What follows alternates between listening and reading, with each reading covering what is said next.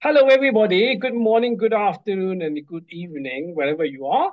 Welcome to this month's meeting of the Hong Kong Philatelic Society and Hong Kong Study Circle, sponsored by FIAP. Yeah, without further ado, I think we have two presenters or three presenters today who will entertain us with their new finds and their research. Um, and I think if there's time left, I shall fill it up with a short presentation. But anyway, we see how it goes. Okay, I think Adrian in the UK is. Do you want to start first, Adrian? Yeah, sure. I'll start first. Yeah. Okay. Right. Yes, I better stop sharing, and you can show your bit. Now, how do I do this? You Share share screen. screen. Right. Right, there you go. There we go. Yeah, Um, let's see. Yeah, right. Okay. where has one thing I didn't check is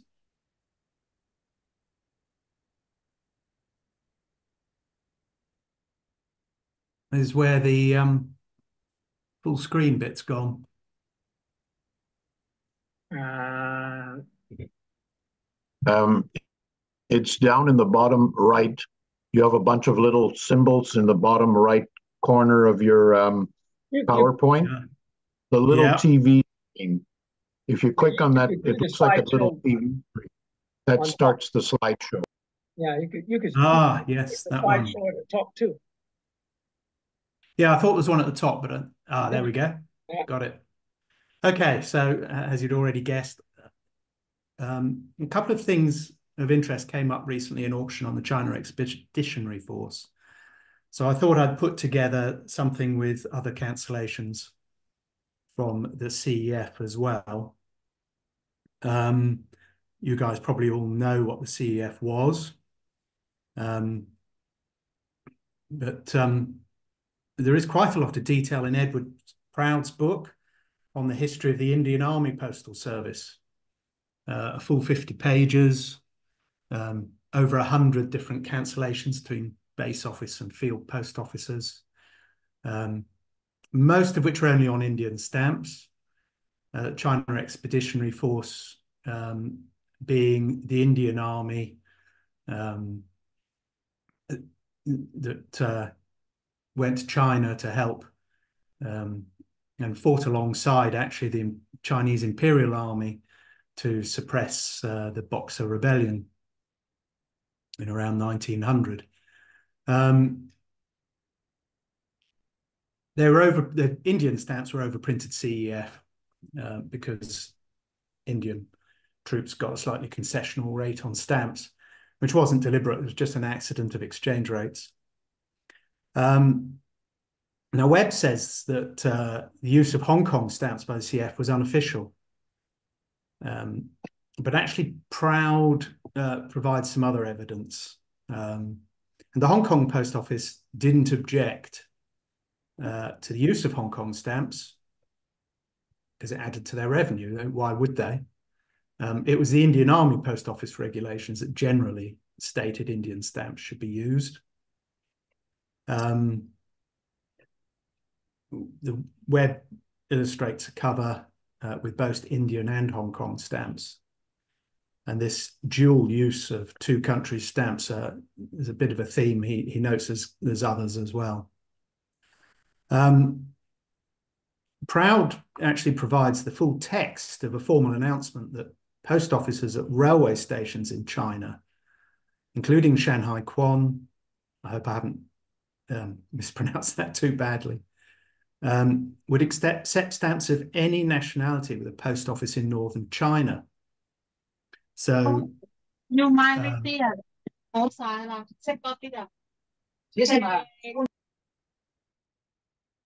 no. And those items would then be handed to that country's post office for onward transmission.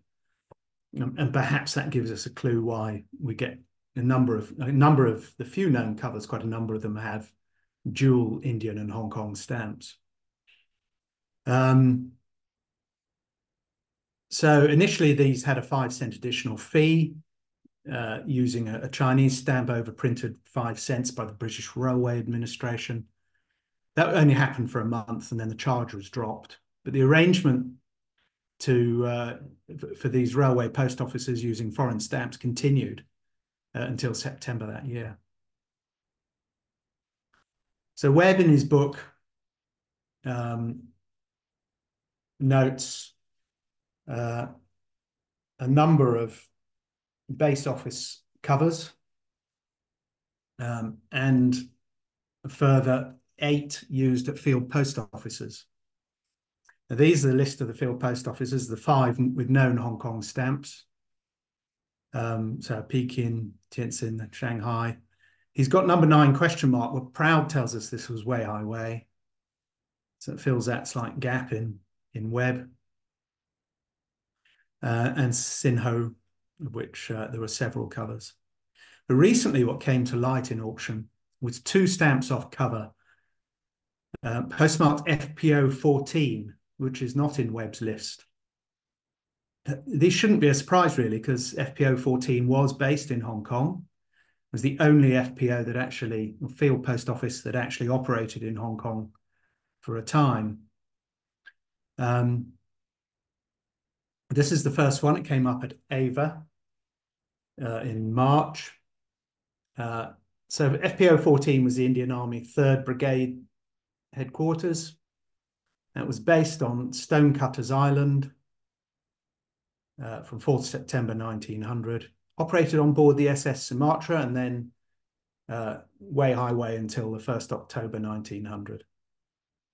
So this stamp's dated 14th September 1900 and is therefore used in Hong Kong. It's a comb type postmark, although that's quite hard to see it is. Webb, for some reason, didn't illustrate the comb type postmark, but provided a number of examples, both FPOs and base officers, in plate 21 of his book. There's a plain, the other type of FPO postmarks, the plain one, and he shows number 11 and calls that type B in his book. I don't have a stamp with the plain FPO postmark to show you. Then in April, HK PNC sold another FPO 14 on a Hong Kong stamp. Much clearer postmark this time. Went for a lot more money, $1,700 odd, including commission. I did bid for it, but I mean, that was almost, well, that was probably 4 times what I expected it to go for. And I bid $900, which I thought would be comfortable, but it wasn't. At least 2 other people more interested. Interesting, the Ava stamp was advertised as used in Shanghai Quan, but it wasn't. It was used in Hong Kong. This one was actually used in Shanghai Quan, which is where the Great Wall of China meets the sea. And it was used there during the time of the railway post office scheme. So, it could have been official, because the scheme was official. It's a better postmark. Yeah, it should go for more money, but it's actually, you're probably more likely, because that unit of the Indian Army was in Shanghai Quan for a lot longer than it was in Hong Kong.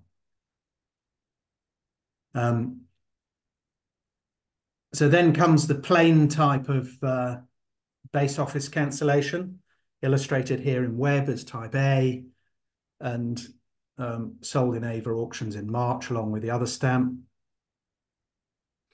The base office was initially set up in Wei Hai Wei, moved to Hong Kong shortly afterwards and remained there till 1903. So this was used in Hong Kong. They then moved to Tientsin. Funnily enough, although they were in Tientsin for 23 years, I've not seen any stamps from that period.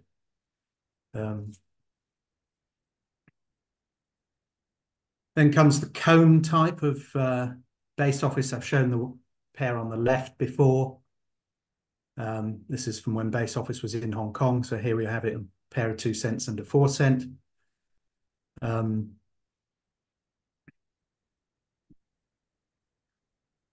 then another base office type, base office B. There were in fact 3. There was base office C as well, which is not known to my knowledge on Hong Kong stamps. This is the picture from Webb. I don't know why he didn't illustrate and give this a type, because it's on cover and it's full postmark, but he didn't. So again, here we have this dual usage. On this occasion, this cover was posted in Shanghai. Base office B was in Tientsin. That was postmarked Shanghai on the 13th, Tientsin on the 14th. So it must have traveled through the night. So it's about 700 miles to get there for the next day. And those are all the known types of postmarks on Hong Kong stamps. Now, if anyone, what I'd love to know is what's on the back of that cover. I'd love to know whether actually that was handed to the Hong Kong post office at Tientsin, and it's similar to the railway arrangement. Whether in fact you often got dual Hong Kong and Indian stamped because the delivery was done through the Hong Kong post office, or the rest of the journey was done through the Hong Kong post office. That seems to me the most likely explanation. There seem to be quite a few covers like this. So if anyone has any of these covers, I'd love to see them front and back. So that's that. Has anyone got any questions or comments or anything to add? Hello, Adrian. Simon Choi here from Hong Kong. Hi, Just Simon. some basic questions, because I'm not familiar with this subject. Are those field post offices mobile in nature, or a rather permanent one in a hut or in a tent or in a house or in a building, something like that? The field post officers were with the actual army units. One of the FPO 20 was mobile, and it was on a train. There'd been one other mobile, but most of them were with army units. Base office postmarks come from clearing houses. So the base where all the field post office posts went to and was then sorted, you then got a base office postmark as well. So they went from field post officers to base office officers. So do you have any further information about the field post office in Hong Kong? No, only that that particular Hong Kong only had a base office most of the time. Okay, base office. Base office A okay. Was in Hong Kong. Where? Hong Shun Chao? I'd have to look it up. It is in Proud or Webb, it does say whereabouts in Hong Kong the base office was.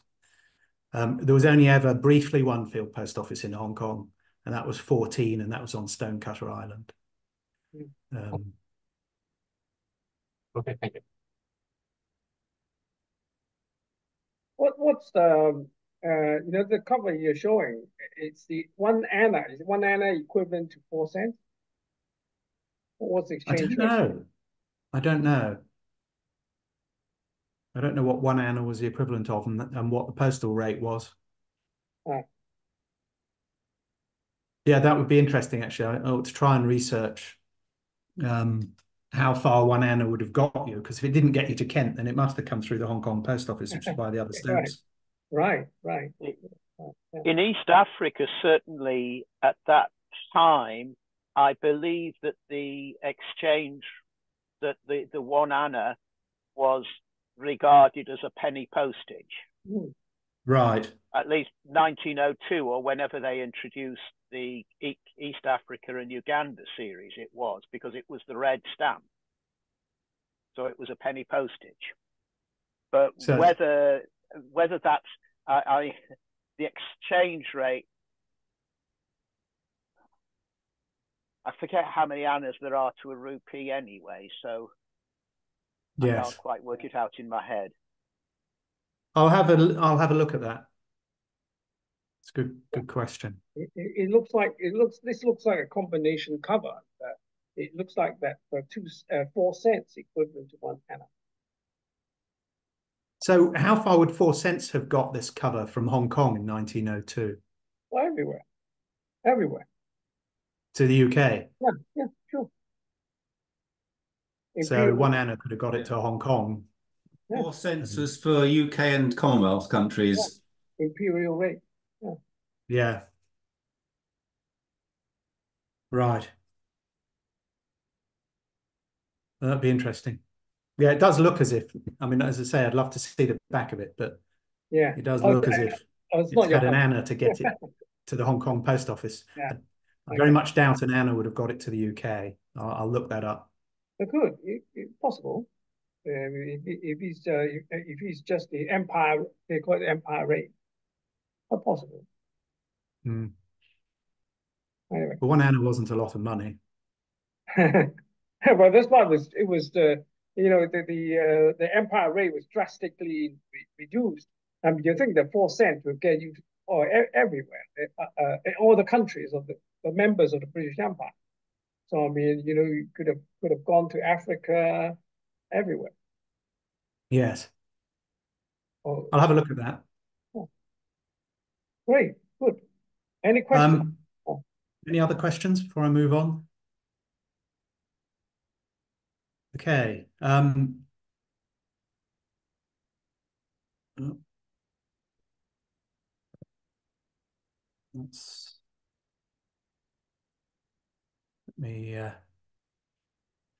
This one's more a question from me.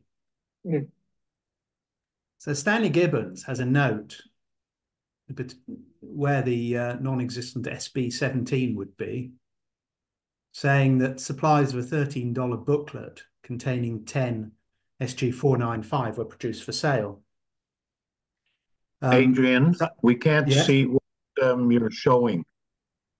We just see a blank PowerPoint. Okay. Is that any better? No. I think you should stop sharing and go to the file that you want to share and then try it again. New share. Now. Yeah. Is that it? Yeah. Yes. You got it. So, yes, it says they're reported not to have been for sale from post offices in Hong Kong. Now, I bought a job lot of booklets, and there was one more booklet than the lot said there was, and it was this, and it took me a little while to work out which one the odd man out was and why. So I was effectively given this. Someone chucked it in because they didn't know what it was. Has anyone seen these before? I don't know how they were issued. I think I've seen it before. It's very rare because I mean it's a kind of I think that maybe the $1 they have a surplus of $1.30 stamps, and they try to get rid of them and put them into these booklets, and then you can buy these booklets from 7-Eleven stores outside these outlets. I've seen other commemoratives too, but they're not common. They're not common. Yeah, I've been collecting these also, and I have almost the complete set of the various commemoratives that they use. They had the Hong Kong Shanghai banking centenary or anniversary, whatever it was. They had this one, and they had two or three others. The one that I'm missing is a dragon boat commemoratives. That one, I've bid on that at various auctions, including Winston, Ning, and I've never been able to get it. So that would complete the set. But I think there's 5 different ones, 5 different commemoratives that aren't quoted in SG. Right. In the SG Specialized Hong Kong catalog, they have it as a note to which of the commemorative numbers were supplied in these booklets. And I think, as Andrew says, they were only sold at 7-Eleven stores. Oh, so they haven't listed this booklet because it wasn't sold at the post office. Yeah. Well, I mean, but it was issued by the post office. Oh yeah, sure. I mean, they were just given out to the convenience stores. Even now, all the booklets are given out to. You can buy the booklets from the convenience stores or different. Right. Oh well, that answers question. Yeah. Well, both questions. Interesting. I think really must have had a surplus of certain values. Yes. That if they issued whenever they issue the commemorative stamps, usually the local values will be sold quickly, and then usually the $5 is the one that left nobody would want to buy because there just plainly wasn't a need for $5 years ago. But now, as the postage have gone up and to the I think Song 3 or something. Well, to US or Europe, it's all $5 something. The $5 stamp has more use. You see, so in old days, the reason why they issued $5 because I believe the post office just want to make up a minimum value of the set to get some profit. From the stamp collectors. It certainly is. But there's no such postage as $5 before. But all the rest, $1.30 is obviously to Europe in those days, to the UK and etc. So even then, it wouldn't be that popular through, as a booklet stamp. Yeah, but it's very, very interesting. But to my knowledge, there's no way to tell a difference between the stamps in those booklets and the sheet stamps that were sold at the post office. I think these are just sheet stamps. They were just. They are just sheet stamps, I think. Yeah, that have been torn up and pasted into the booklets. Yeah, that's right. Yeah. So I suppose it would be quite easy to fake one, rare one. Yeah. Well, I suppose stamps so. If you've got some sheets of the $1.30, you can just split up into replace it with a common one from a common one. Replace the $1.30 definitive. This one, I suppose so. Actually, the study of booklets is an interesting sideline. I've never studied it in depth, and the early ones, of course, from Edward, I think, was the first one that had booklets, and then the George V and the George V China overprints had booklets, which Ian Gibson Smith displayed, just mouth-watering stuff. Yeah. But those are the super pricey ones. But then in the Queen Elizabeth era, there are some interesting studies of booklets. I have a bunch of them. I've never done much with them, but maybe someday I'll put together a little show for here to show what the booklets are. Yeah. But the ones from the 60s and 70s are really complex. Yeah. Good. Okay. There's one further thing. I was new share. This is the way to do it. Finally, you are screen sharing. Yes. This was one for Philippe, really. So I hope he sees this after. Okay. So I found a US naval marking that isn't on the website. So it's USS Endicott, a destroyer, crew of fewer than 300 men. So after escorting landing ships into the Med, 1944, she's one of the few destroyers who actually sank a German warship. In fact, 2 German warships and a German merchantman off the coast of France. Was hit. Luckily, the shell failed to go off. It even not going off, it put a very big hole in the side of the ship. So quite an interesting ship. Also escorted President Franklin Roosevelt, and then got converted to a high-speed minesweeper and came out to the Pacific, based in Okinawa, ridding the Yellow Sea of mines. And during this period, she did call into Hong Kong. Now, in this period, unfortunately, newspapers are not very helpful. You know, before the war, they gave details of all the naval ships in the port. Very shortly after the war, I mean, the newspapers had only just restarted. I don't know if it's still considered a little bit too what would you call it? Well, they didn't want people confidential, yeah, knowing which ships were where. So there's no, I've searched the newspapers, there's no note in the newspapers of the ship coming into Hong Kong. So I wrote to the US Naval Archives, and they very kindly provided me a copy of the ship's log, which showed that actually she did steam into Hong Kong harbour on the morning of the 7th December. So she was in Hong Kong for a few days. And here's the cover. So most of these covers have the name of the ship in the postmark. In this case, it just has US Navy and Hong Kong, China.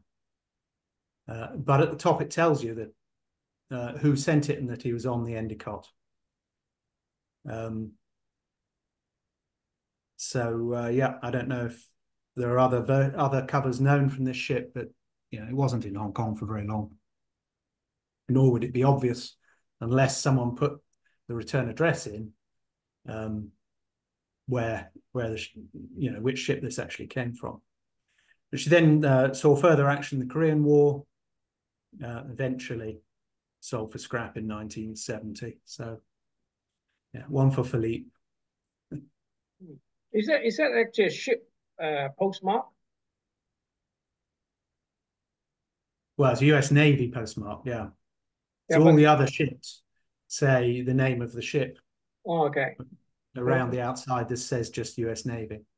Yeah. So but these were post offices on board the ships. Oh, on board the ship.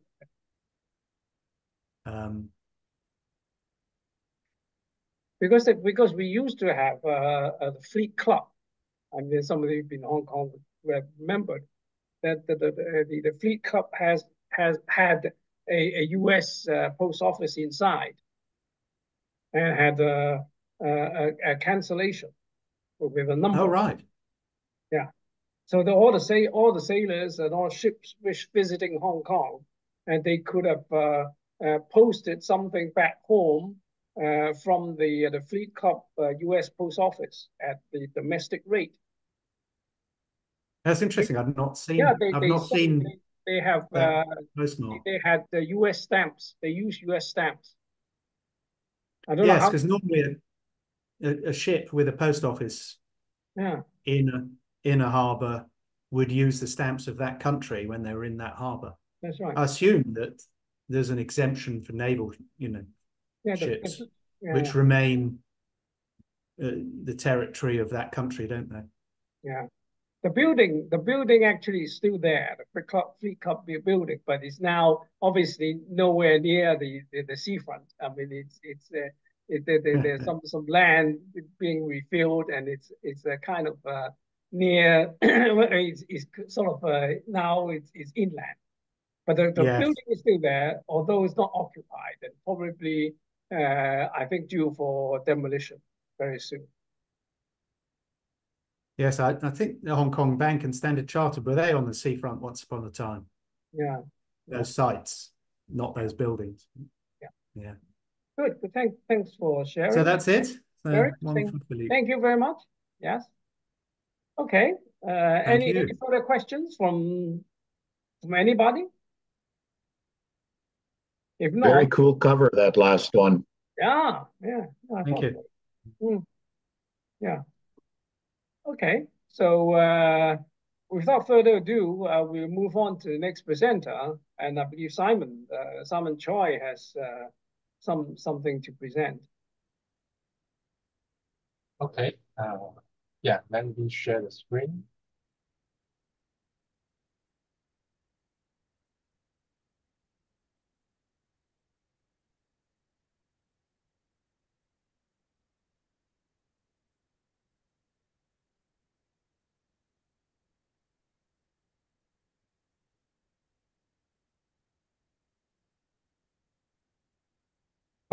Can you see my screen? Yeah. Okay, good. Yeah. Good morning, good evening, good afternoon to everyone. And today I'm going to continue my one day STEM, one story, number 3. And the topic will be about officer pay Sham the second type. And I'm Simon Choi from Hong Kong. Okay, a little bit of background of Sham Post Office. It was opened on 55 Winthrop Street, Sham on 8th of August 1956, and with the sorting and delivery functions because the current post office, the fact was heavily loaded at that time, and also because of the new development in the Northwest Kowloon region, more and more public housings and residents and everything is developing in that region. And so new post office, inside a new post office building, which was a 6-story high building, which also housed some other government departments, including the Urban Services Department, the Health Office, the Labor Department, etc., etc. So in short, the Sham Post Office needed to handle official mails because of the other government departments upstairs or nearby. And therefore, initially, the Sham Post Office was allocated with an official paid day stamp, a 30mm skeleton type and this is the first type of the official paid day stamp. And I covered this skeleton type, the first type, in my last presentation.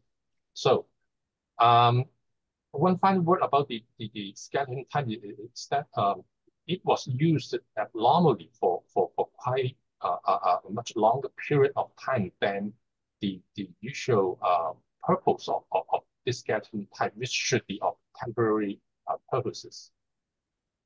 And yeah, the second type, official paid Sham day stamp, has been recorded after the first skeleton type. From existing records, there is no overlapping of usage period. And in fact, the time gap in between it is quite large, around 2 years. And this second type is a double ring type of 27 and 16mm with an index number 1. And in fact, if you do research about the information of this postmark, it's difficult to find a lot of information. The earliest one that I could find out is Hong Kong Study Circle Journal 270 in 1989. It mentioned about an official pay Sham CBS and with number 1 index, and the record date is 21st of May 1969. It also provided an illustration of the layout of that postmark. But of course, at that time, the Hong Kong Study Circle Journal was printed in black and white. And then afterwards, there exists a few other publications mentioning that double ring type Sham official paid day stamp. The next one is the Yip Chang and Ocean, which is an unpublished draft of a monograph. And in fact, it includes two dates. The first one is the 1958, and then the second one is the same date as mentioned by the study circle. The first date, 1958, in my opinion, I think it should be an error. That date should be from a skeleton type observed Sham-Shui-Po data instead of the double ring type. And then in Proud's book, the second edition in 2004, it also mentioned about that date stamp and Proud used the OP, SSPO, Sham-Shui-Po OPD2, and only the same date, the 21st of May, 1969, it is reported. And the third source of information is in the set of books called the Hong Kong Post Office and Postal Cancels by the Hong Kong Post and also the China Philatelic Association. It provides an illustration of a similar piece or similar image of that postmark to the Hong Kong Study Circle image. And then in the Hong Kong Study Circle journal 312 in year 2000, it repeated that finding of the official page Sham-Shui-Po date stamp, and mentioned that neither cancel type, it means the official page Sham-Shui-Po cancel type is recorded by Webb or Proud. Okay, so in other words, for all those publications or available information, the only date provided is 21st of May, 1969. Okay, then let us examine those the examples of that date. Okay, from two sources. The first one is the Hong Kong Study Circle on the top, and then the lower one is the image from the Hong Kong Post and Postal Cancels, the volume 1. And I tried to overlap the images, and well, in fact, they fit very well, and I'll say that those two images belongs to the same source or the same cover. And then, as I just mentioned, the unpublished monograph by Proud, Yip, and Chang, and not Proud, Yip, and Chang, Chang, Yip, and Ocean. It mentioned it also illustrates a cover, in fact, a cover. But unfortunately, at that time, it's also in black and white. Having that official page Sham-Shui-Po double ring type date stamp, and also of the same date, 21st of May, 1969.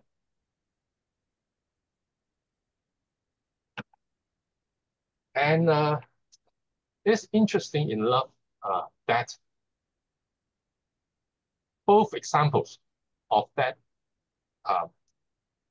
cancellation of the same date are having similar things. For example, in the address line, there are some letters, P-O-R-A-T-I-O-N, in both examples, and also ing, comma, in both examples.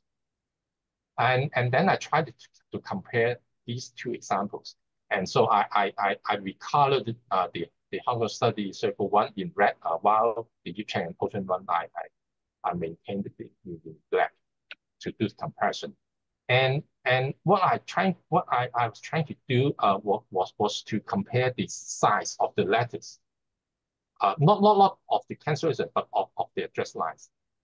So I resized the cancellation, the date stamps into the same size, and then overlapping them together to make sure that they are the same size. And then I put aside the two images to compare those same letters on the address lines, P-O-R-A-T-I-O-N. You can see that when the two cancellations are of the same size, the letters of the address are obviously different. So they should be from different typewriters.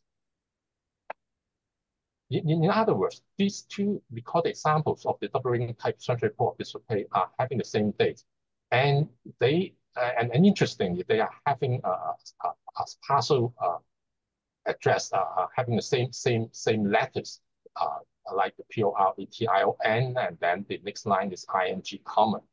So apparently, they were from the same batch of letters sending from a same government office, but to different addresses, and therefore they were posted at Central Post Office on the same days. But because the font size or the letter size of these two examples are different, in other words, I can only conclude that they came from different offices because they were using different typewriters. I do not think in the same government, in one government office at that time, it would accommodate more than one typewriter. So was it a pure coincidence that two different government offices, and both of which were located near Shanghai Pole, and each of them posted an official mail on the same date? I think it's just so interesting and just what a coincidence. And there are somewhat interesting things about the cover, the recipient. The recipient was typed American Engineering Corporation. So what is it? If you search if you do research on Google or other internet browsers, it will display a company called American Engineering Corporation and with a website. And it is an existing company still operating, but it was registered in Okinawa of Japan. And the chief of the company is Kenneth Market Exterstand. And there is a logo of that company and also a short description of that company. It was registered in Okinawa in 1964 and based on the purchase of the Okinawa branch of Hong Kong-based American Engineering Federated, etc., etc. And that AEC in Japan is in the business of installing air conditioning, centrifuge compressors, heat pump systems, etc. And because of a slight difference of the name of the company, then I did further research on similar names of that company. And I found another similar name called American Engineering Corp. Federal Inc. USA. And that company, in fact, was one of the companies, American companies set up in China, in Shanghai, under the Sino-American Treaty of Friendship, Commerce, and Navigation, which was effective from the 30th of November 1946. And that American Engineering Corporation Federal Inc. USA in China, in Shanghai, in fact, has a name called Bucket Gongsi. Bucket Gongsi, in fact, Bucket is the brand Frigidaire, which is quite famous at manufacturing refrigerators. And in fact, that Shanghai company, that US company in Shanghai, put it correctly, in fact, was doing business in China before World War II, because I can find its advertisement in some magazines in 1937, 1939, advertising its key product. In fact, it is the Frigidaire refrigerator. And at that time, it could provide 5 years protection by General Motors. And the distributors of that fridge, in fact, was Wing-On Company and Sincere Company in Shanghai. Okay, then how about in Hong Kong? I did some company search, in the Hong Kong government's companies registry. And yeah, and I could find that American Engineering Corporation Federal Inc. USA, registered in Hong Kong in 1947, and it ceased business in 1982. So I did some further research of Parcel Lane American Engineering in Hong Kong government's company registry, and and surprisingly, it displayed Sim Darby Hong Kong Finance Limited, and but under that listing, there is a lame history, and it started from a 1972 company called American Engineering Corporation Hong Kong Limited, and then added the Chinese name, the same as very similar to the one in China, Shanghai, also called Bucket. Yeah, in English, Frigidaire, the brand of the refrigerator. And then it changed to Sim Darby in 1996. So I believe that cover maybe addressed it to that American Engineering Corporation Federal Inc. USA in Hong Kong. Okay, and then let us look at the address. It just simply type Prince Building, Hong Kong. And my question is it too simple and ambiguous? And because there's no floor or room number in the address, and I'm just wondering whether it could be delivered. And yeah, I think most of you may be aware that Prince Building is quite a large building at that time, a 29-story building opened in 1965, and with the first few floors used for shops, and especially for those luxury brands, and upstairs in that 20-something floors, a lot of them are firms from the law firms, accounting firms, medical offices, etc. And yeah, you can see that it's quite a large building. So without the floor and room number, could that letter or could that postal item be delivered? Note also an interesting manuscript on the cover. I'm not sure what it means. Is it returned letter office or that letter office, something like that?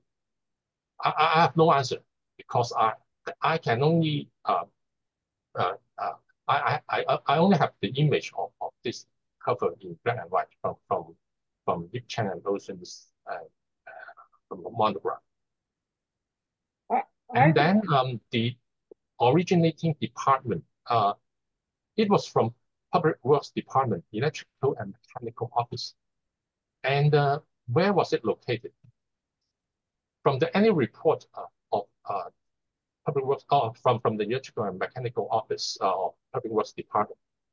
The department's main office, in fact, had been in Harcourt Road in Central, and then it moved it late 1964 to Caroline Hill, Hong Kong Island, and also Song Wong Toi Road in Kowloon. And these are the main locations of that electrical and mechanical office at that time. And it also meant about maintenance work carried out by staff posted to government buildings and projects. But I could not find any information about any sub-office of that department or of that electrical and mechanical office nearby Sham Shui Po. So even if there was some maintenance staff posted to the Sham Shui Po post office building, but those staff, according to the annual report, should be carrying out maintenance work only. So did such a maintenance engineer or technician need to post official mails to an engineering firm in Prince Building? I doubt. So in conclusion on this cover, I would say it's not very natural, no matter from the date from the originating department, from the recipient, is to me is quite obvious. I'm not saying that it's not a genuine cover. It's obviously it's a genuine cover, but I'm just wondering whether it was posted philatelic code. Anyway, let's go to another example. Another one is simply official HMS bill from it was from the Agriculture and Fisheries Department to a fishing company in Gloucester, and yeah, and I think this discovery is quite natural, and in fact it was mentioned in Hong Kong Philatelics Society's newsletter in 2018.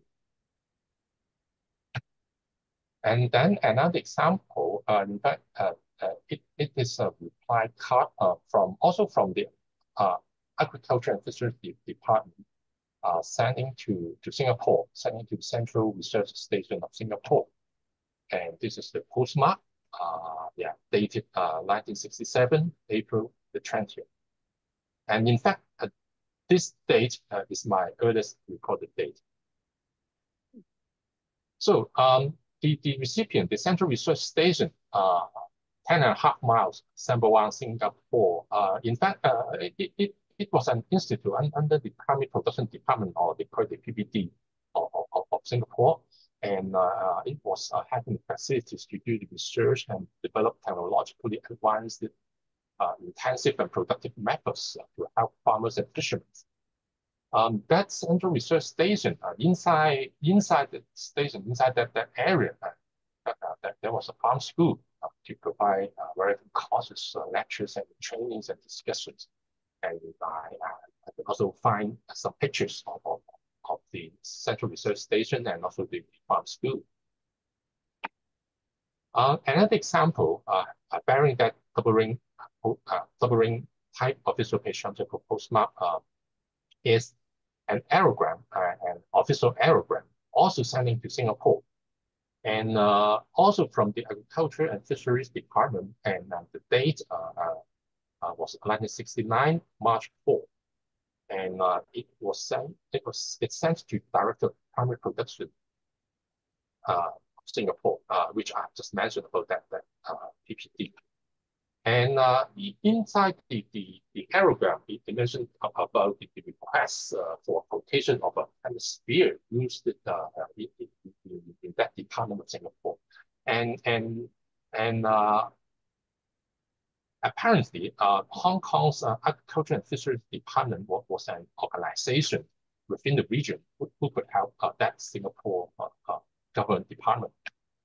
So a few facts, a simple short introduction about the basic facts of Singapore at that time. And after World War II in 1946, Singapore was excluded from the Federation of Malaya and became a separate British colony. And then in 1959, Singapore became a self-governing state within the British Empire. And the Ministry of National Development was established. And then under that ministry, there was a primary production department, which was formed to provide coordinated approach to developing and regulating the local farming and fishing industries. So it is a peer function of Hong Kong's Agriculture and Fisheries Department. And perhaps in that time, at that time in 1965. Because Singapore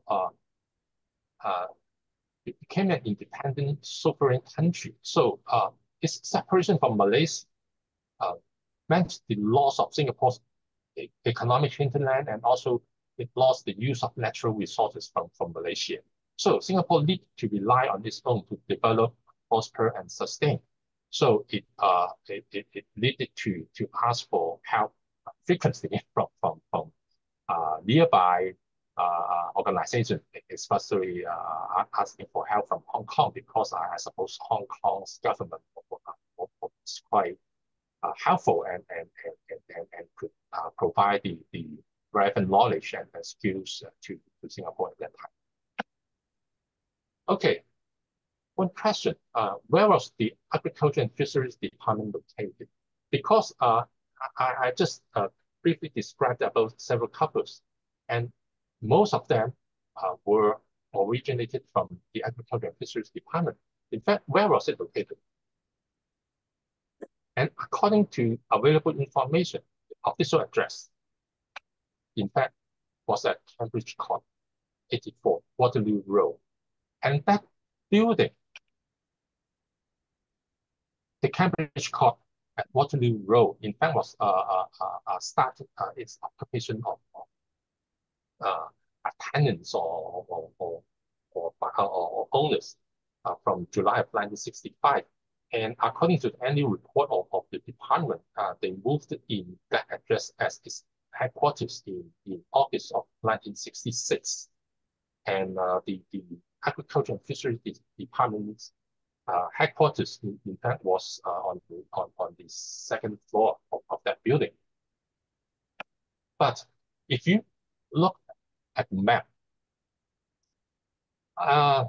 and if you put in pins into all those locations, you will be surprised that Cambridge Court at Waterloo Road, in fact, was relatively far away from Sham post office.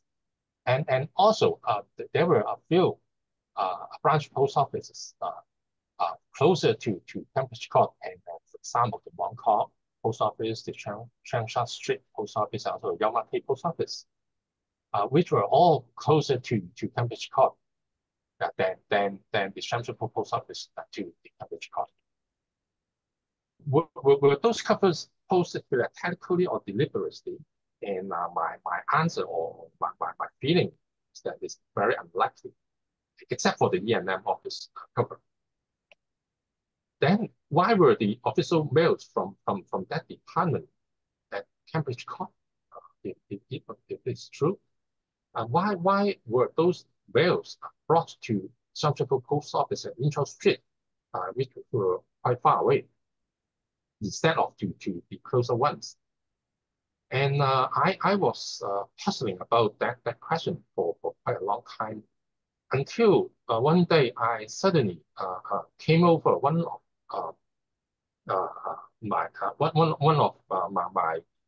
item in my trusty covers collection, which is this Sham Shui Po Hong Kong Era Day stamp cover, because the address, it was addressed to Rita-Swan of Agriculture and Forestry Department at North Kowloon Magistracy Building, North Cambridge Court, at Typo Road. Okay, and which means there was a sub office of that department in North Kowloon Magistracy Building. Although the year is 1963, while in late 1960s, the headquarters was in Cambridge Court, but I believe that that department were still maintaining an office in the North Kowloon Magistracy Building. Only the headquarters staff were located in Cambridge Court. And about the name of the department, in fact, in 1964, it was renamed as Agriculture and Fisheries Department. So this is one of the missing pieces of the puzzle, because in fact, its office in North Kowloon Magistracy Building, in fact, was quite near to the Sham Shui Po Post Office. Okay, then how about two types of official pay Sham Shui Po CDS? In fact, except GPO and except those machine cancels, Sham Shui Po, in fact, was the only branch office having two types of official pay day stamp. And that the scheduling type was being used continuously for quite an abnormally long period, around 8 years. But why was it changed to another type after such a long period? Was it due to inadvertency of the postal clerk at Sham Shui Po, I proposed some wild thoughts in my last presentation. For example, maybe a permanent one and perhaps the central pole had already arrived a few months after opening of Central Pole Post Office in 1956. But the scheduling type was not requested for return, and then the clerk did not bother to use the new one. And then as time passed by, the clerk had forgotten about that permanent one. And then finally, 1965 or perhaps later, the clerk was suddenly awakened or reminded reminded by some senior staff to use a new one. Well, I have no answer on that. Another direction of answering this question is what was the change due to some postal related events? And I tried to find out some relevant events during that period. The first one, in fact, was the opening of the Changsha Wan Post Office. And that Changsha Wan Post Office was opened in 1966. At the newly established Changsha Wan Road because of the new reclamation outside Changsha Wan Road. And it was not only a regional post office. In fact, it was designed to be a big post office and designated as a regional post office. And also having the sorting and delivery functions transferred from the Shanghai Post Office upon the first day of opening of the Changsha Wan Post Office.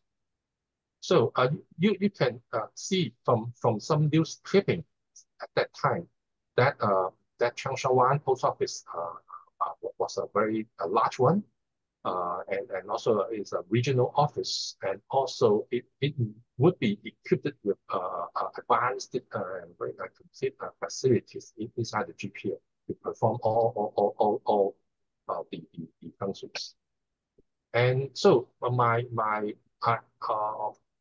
was wondering whether the Shanghai Pole skeleton type CPS, I mean the first type, was transferred out from Shanghai Pole together with the sorting and delivery functions.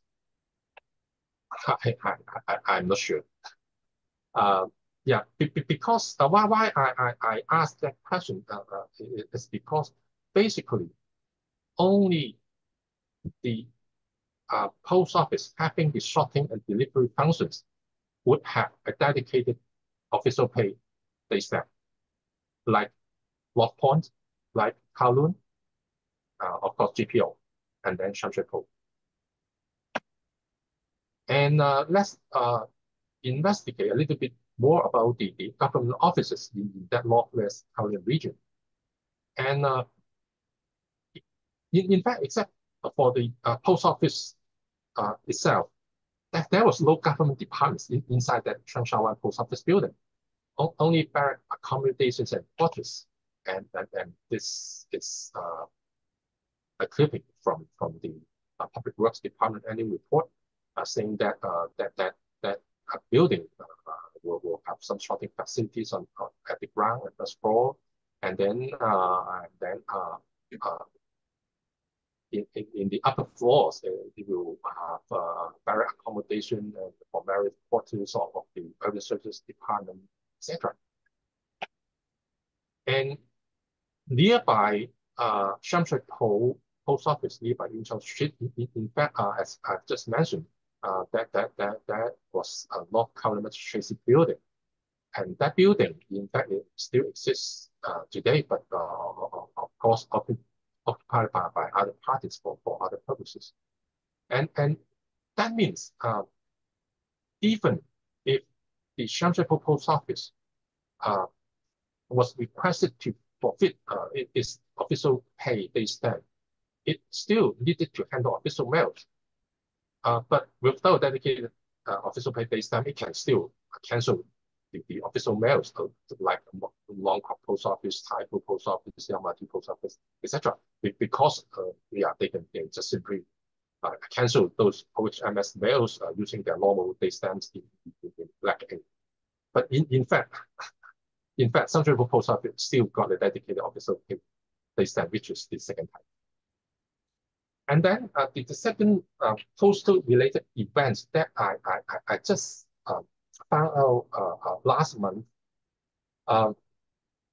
in fact, was the restricted usage of the skeleton type CDS. If you look back to the usage of the skeleton type, in fact, it started okay, not counting the PMG usage of the skeleton type. The skeleton type was used in branch post office start from 1953, Trin 1, up to the last branch post office of Woolworth in 1963.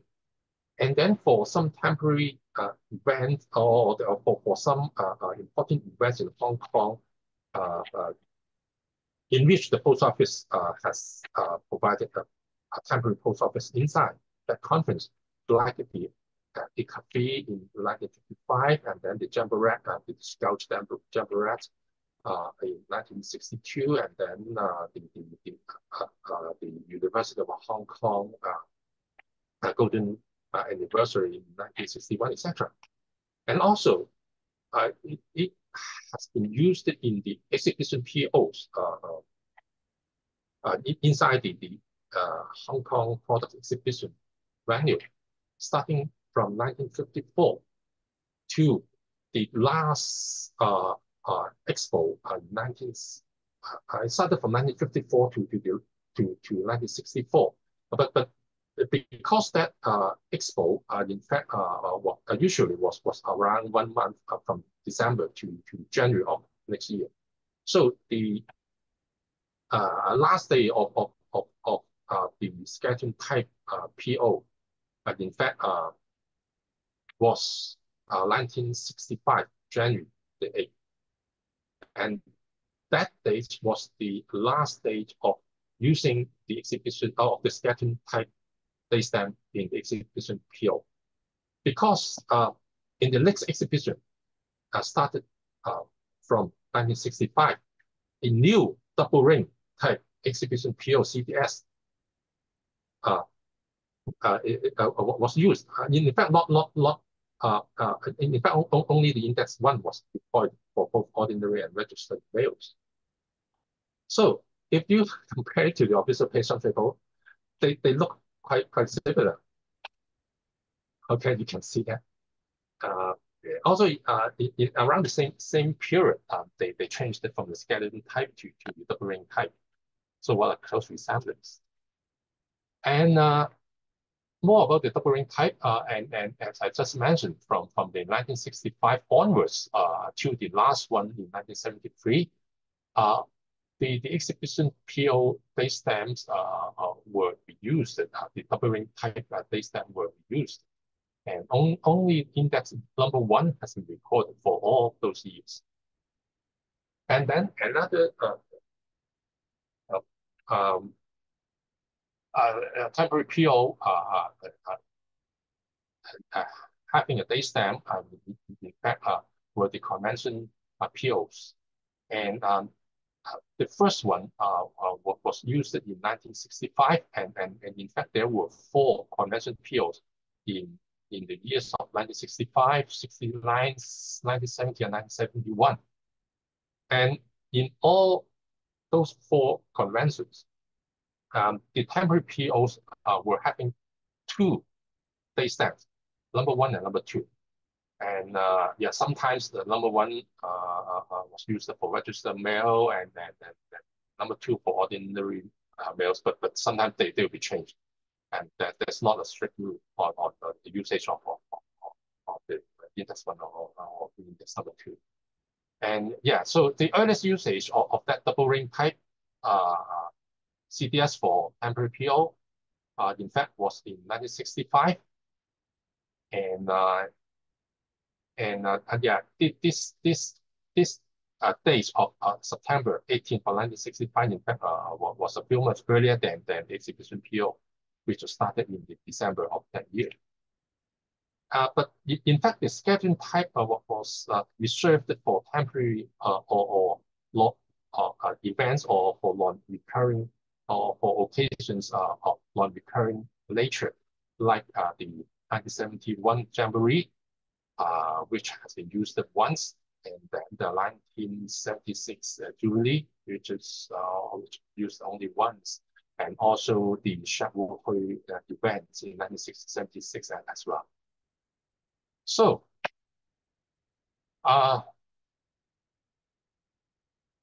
timeline of relevant events. A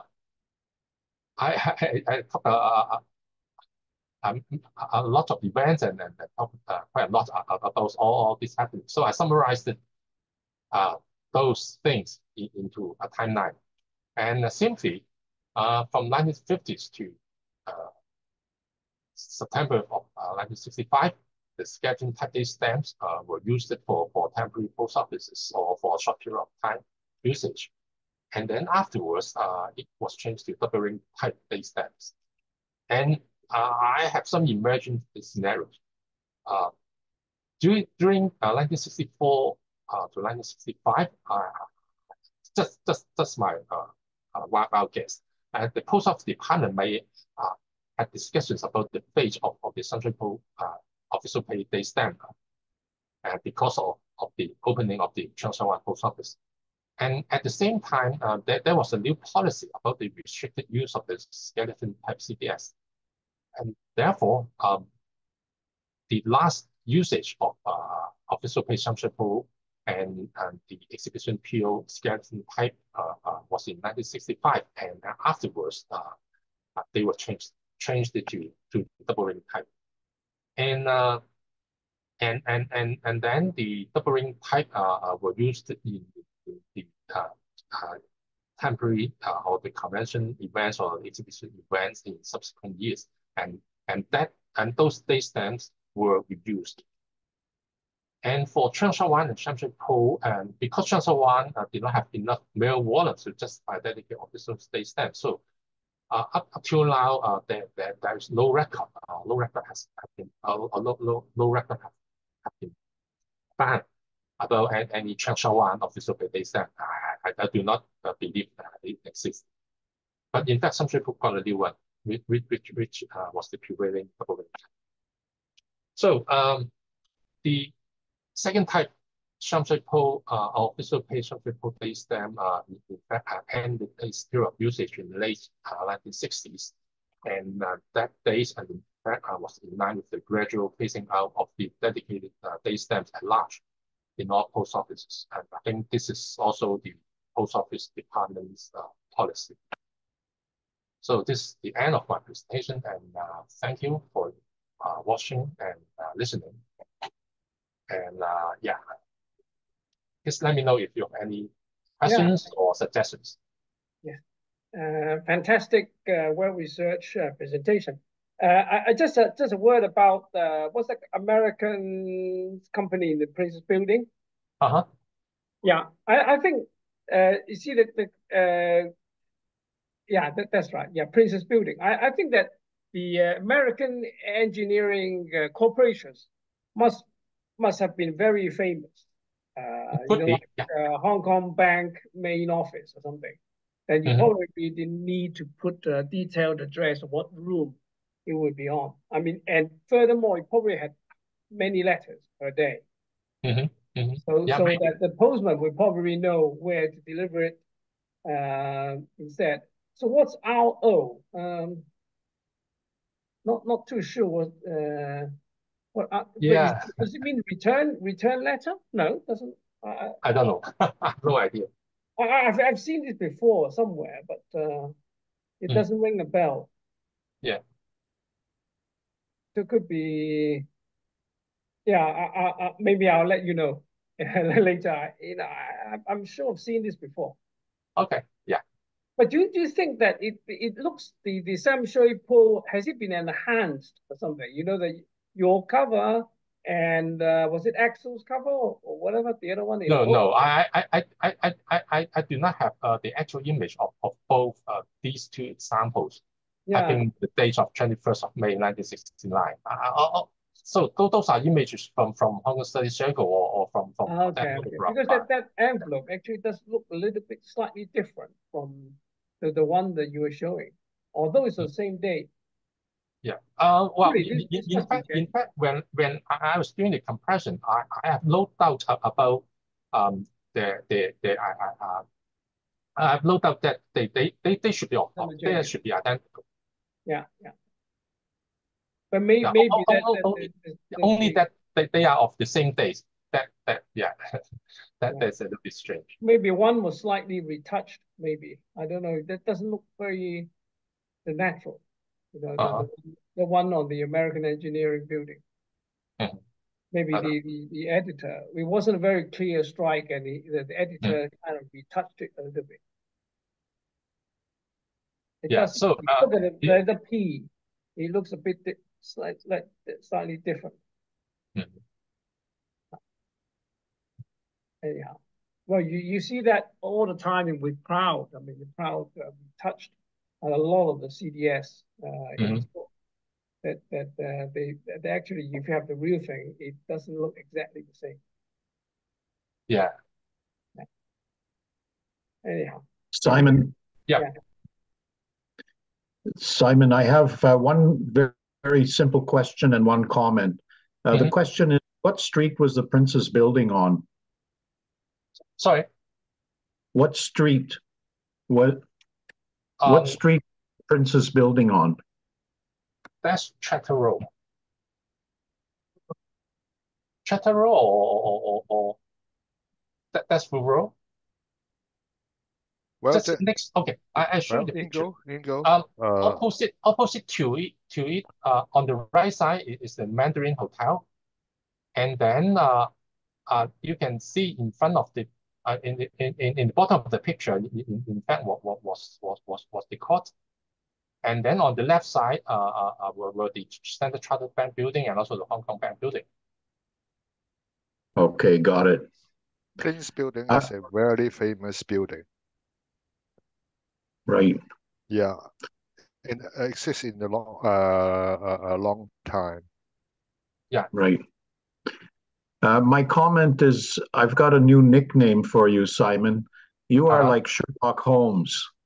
Well done. That study is so detailed and so in depth, and so many what you call wild guesses are actually educated guesses based on all the research you did. It's a very fantastic presentation.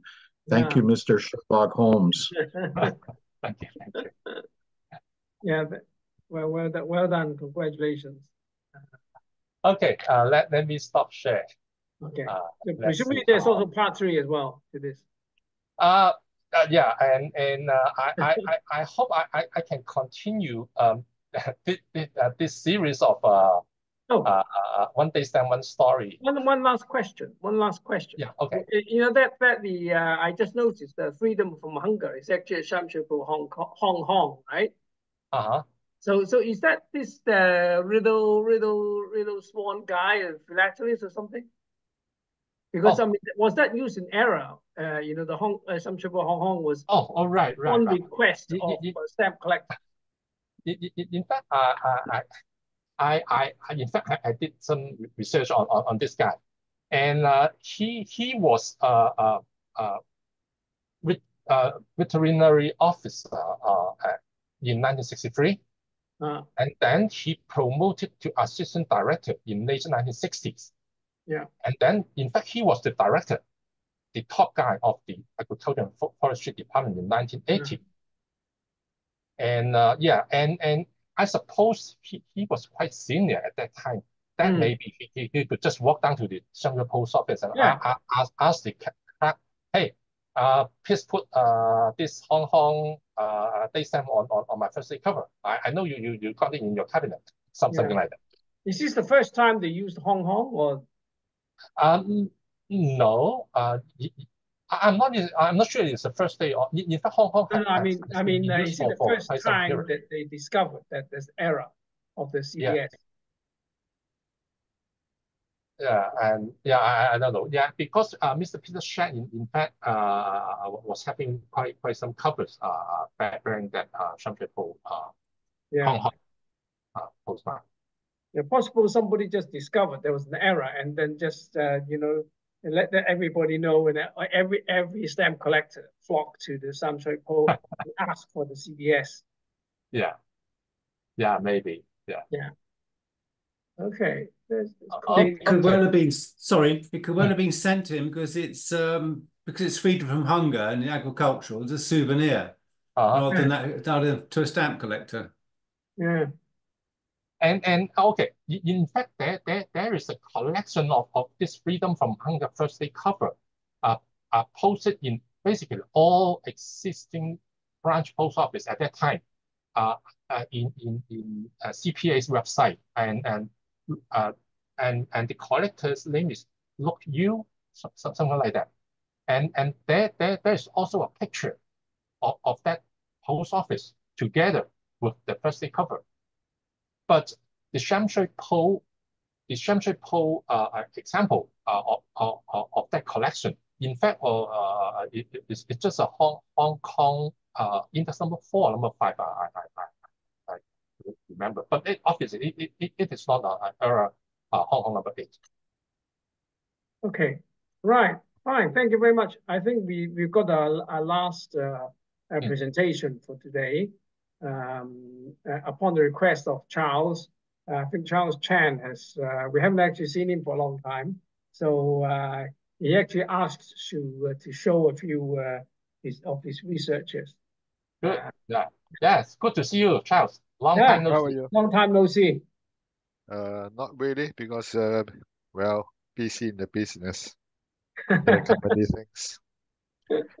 Well, I think hoping today I can share something that is interesting to you guys, and also with some new information.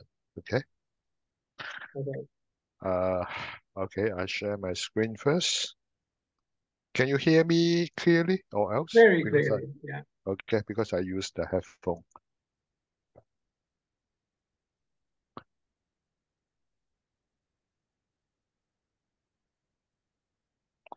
Okay. Today I'm going to share something concerning about registration marking of a Ningpo. Ningpo is always a difficult port. Many things are quite scarce and therefore not easy to collect anyhow. And the first one I would like to share with you guys will be the firstly, I need to give some background introduction. Trial, Webb's book comply in the 1960, talking about little things about the registration marking of a Ningpo, just with two sentences. Okay. On page 302, Webb wrote that one copy of the box registration mark R with Ningpo British PO is known, and it is dated 1922. And it is believed that the R in a 20 mm circle was Sorry, also Charles, used in I can Ningpo. only see your file folder, the file name, I know. not the presentation. Okay. Therefore, I'm just saying that in the 1960, Webb has a little records about Ningpo marking.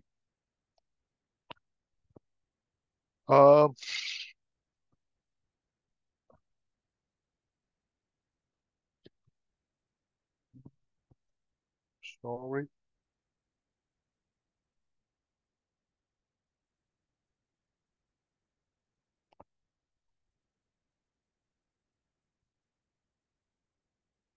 I think I've got something wrong here.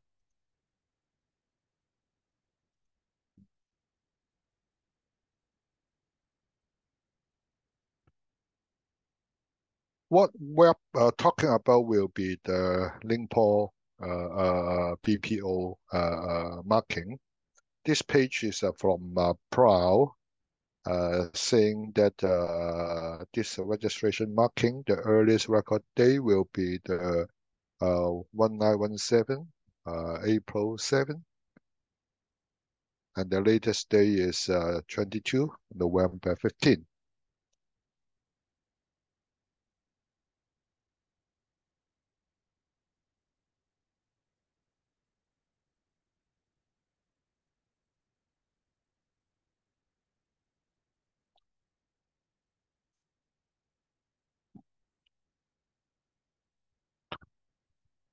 This cover is the earliest record day by Plough as 1917, April 7th, with the Ningpo British Post Office box marking, but unfortunately, one stamp was missing over here.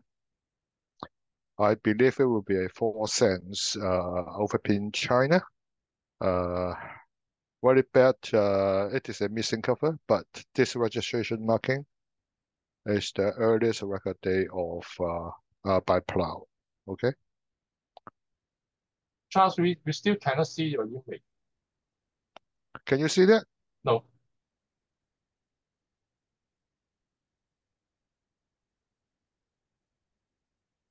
I already shared the things. Yeah, you are sharing the file folder. No.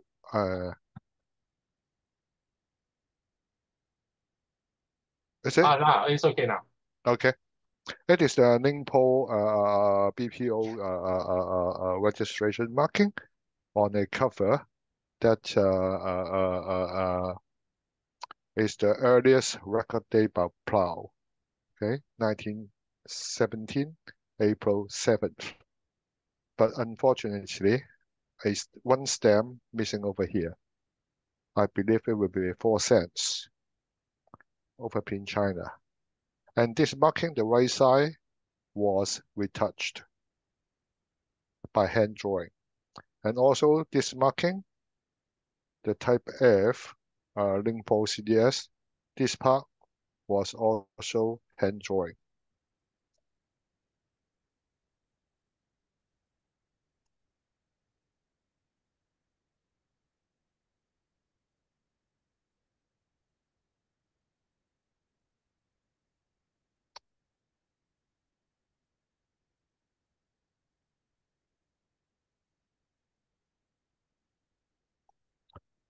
It is the back of the cover, okay, with a oval Shanghai BPO registered marking, dated 9.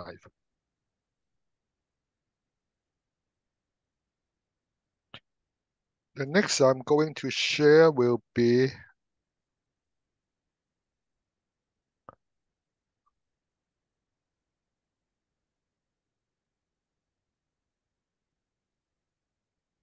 sorry.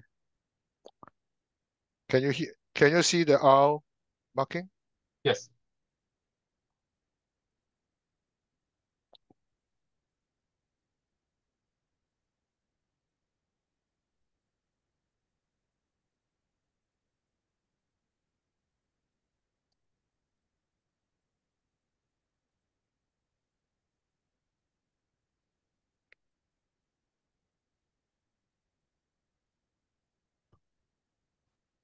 This is a Ningpo with a red R.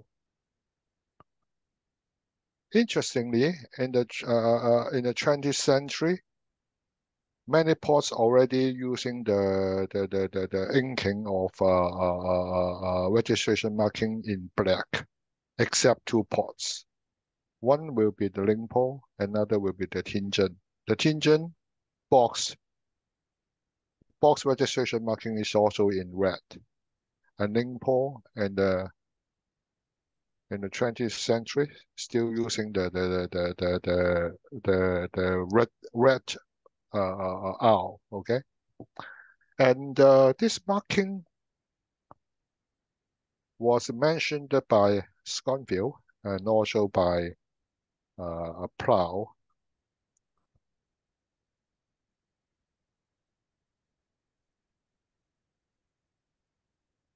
It is the back of the cover Interestingly, the backstem of Shanghai is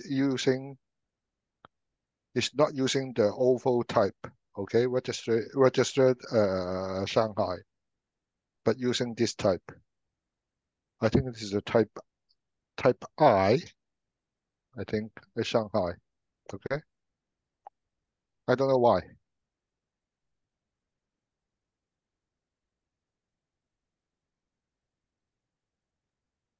I think it was fairly common for the Shanghai not to use registered on the back of in transit.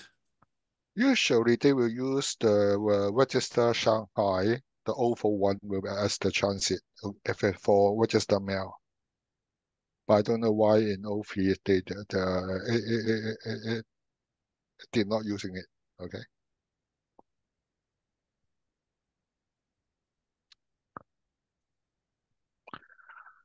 Another one will be the O5 cover of Ningpo. It used the black owl, circle owl, and it is the only recorded in owl in black inking.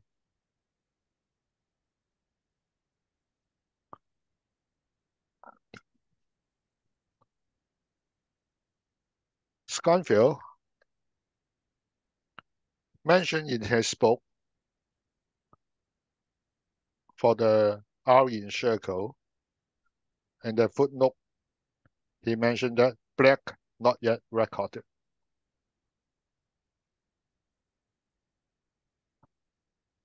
Therefore, up to present, to my information, that is the only recorded R in circle using black inking in Ningpo.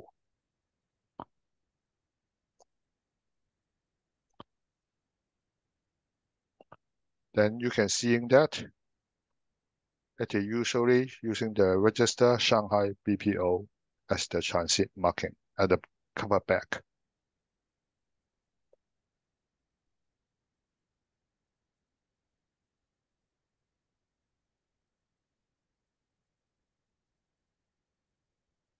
Okay, that is the three covers that I shared today with you guys, and enjoy it.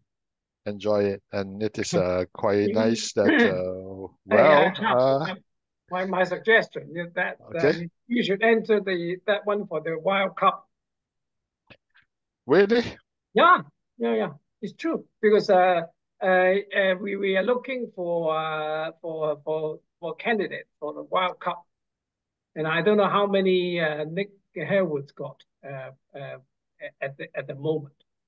You mean the black R in circle marking? Yes, as per your saying. Okay. Yeah. Hoping so. Yeah, it's a good idea. I mean, just to get a few more, the competitors instead of usually one or two. Well, it is interesting that Ningpo is not a common port to collect, because the point is that many of Ningpo materials are quite scarce in the market and fetch a very high price. And someone told me before Someone told me before that, okay, if you are making of a Ningpo materials, you cannot get a gold metal.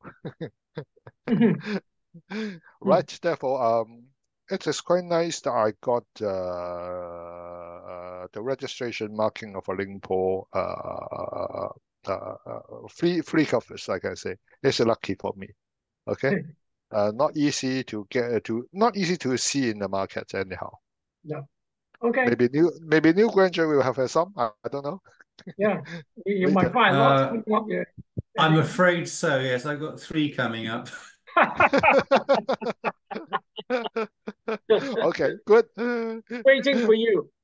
Waiting for me. Okay. Yeah, waiting for you to corner the market. Yeah, and also share this. But they are all red. Oh. They're all red R's, so you're okay. Okay.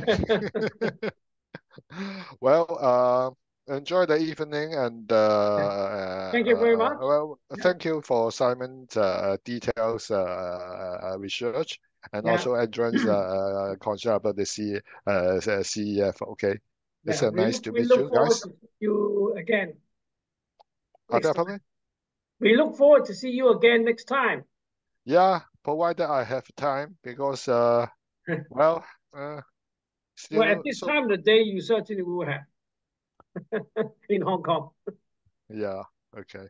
All right. Okay. Thank you very much. Thank you. It has been a very nice evening, or well, for us anyways. But the meeting has been really very, very educational, and well, I look forward to see you next month, I think. Yeah, that's right. Before we finish, I just have a note for Adrian.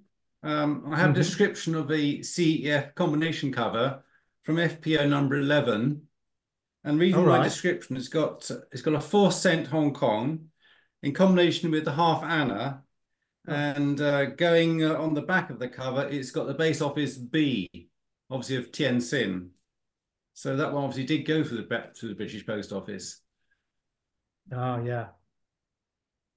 Oh, Neil, do you have any Sham Shui Po official pay for me? No. Too modern. Thank you. Thank you very much. Thank you, Neil.